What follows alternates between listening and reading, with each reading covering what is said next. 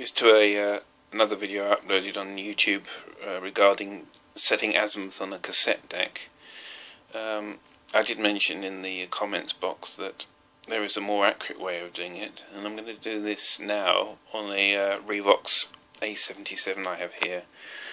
As you can see, the Revox is set up. I've got a signal from the AF signal generator feeding into the inputs of the machine. I've set it at 0 dB on the meters, and on the scope here, if you see, this is the input of the the output of the reproduction amplifier. It's on the looking at the inputs at the moment. There's actually two signals superimposed on each other there. If you see, that's one channel and the other channel's behind it.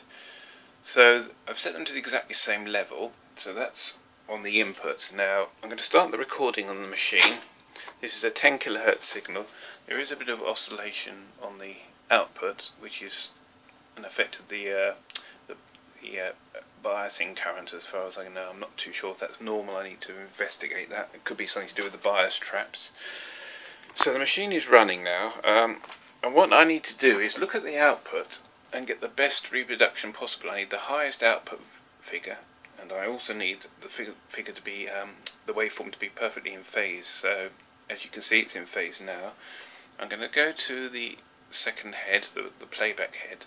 Okay, I've actually deliberately set this machine up slightly out of Azimuth, so, and you can see there that there's a almost 180 degrees phase shift on the output. Now, as I know the playback head's set correctly on this machine, and I haven't been touched, I'm going to adjust the record head. This is the record head, this is the playback head. The screw here with the red paint on it, that's the Azimuth screw. That's the Azimuth screw for the playback head, that's the Azimuth screw for the record head. Now I'm going to adjust that so this head's alignment matches exactly with the playback head.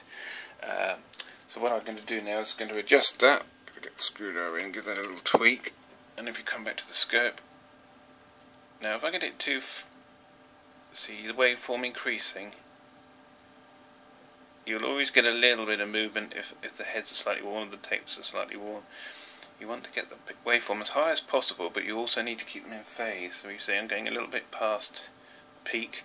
Now you see the output's dropping off on one channel. Come back again, turning it anti-clockwise. You want to get it as best you can, so it's sort of moving in and out of phase, but that's pretty good actually. You can see, I think that's about as best you're going to get. So that's the adjustment on there. Now I'm going to decrease the frequency down to, this is 10 kHz.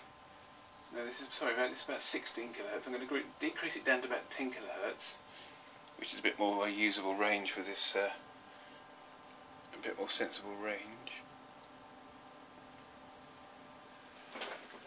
And just check it again and just see what it's like now. It's pretty good actually, it's staying pretty constant. So if we look at the input, that's the input, and the output. You see there is a bit of movement there in the waveform, but that's about as best you're going to get it without probably replacing the tape heads. I hope that was an interesting and useful video. Thanks for watching.